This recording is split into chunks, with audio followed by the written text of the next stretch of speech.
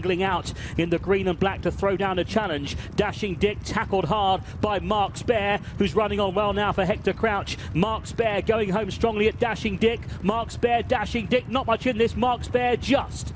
Mark Spare tips out for a run, and Quick Time is the challenger now, but it's still Hello Me in front as they race inside the final furlong. Hello Me out in front. At the moment, she's doing enough to in second place Quick Time, but it's Hello Me driven out by Tom Marcon. She'll make just about all. 1-1-4 for the season for Tom Marcon. Hello Me wins for Joe Run. Here he goes. Beautiful Bertie has quickened up smartly here and gone on to State of Bliss in second place. Take Up Arms back in third. This is impressive. Beautiful Bertie is bounding clear. Tom Greatrex could admire himself on the big screen. He's well clear, and he'll win again for Roger Charles. He looks smart. Beautiful Bertie inside in the headgear. They're in line for home. Nigel Knott now tackled by Edge to Lab on the outside, and then on the extreme outer is Highfield Princess. Edge to Lab just in front. The challenger now Highfield Princess. Gloves Lynch is still running on. Edge to Lab up front though, finding plenty to Highfield Princess in second. Edge to Lab in front near the line. Edge to Lab driven out.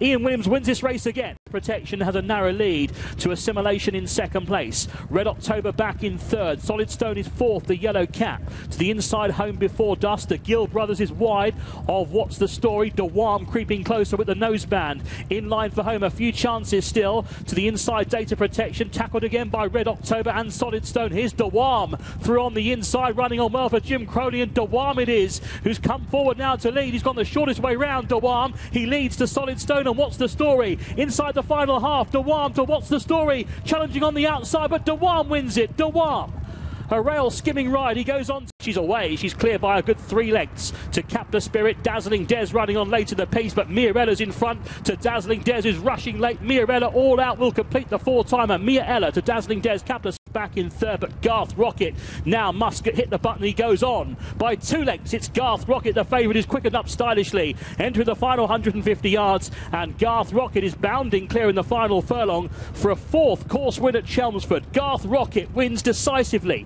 Easy winner. Second, Lordsbridge